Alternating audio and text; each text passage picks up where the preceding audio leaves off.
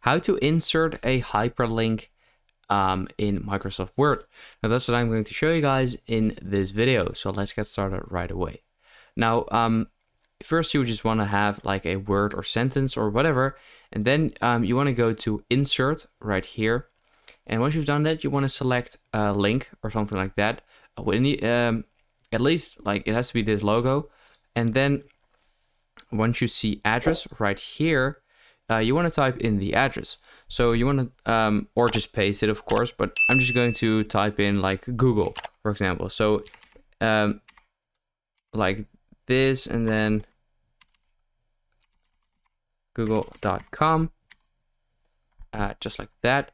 And then once I hold Control and then click on the link, it should open up Google just like this.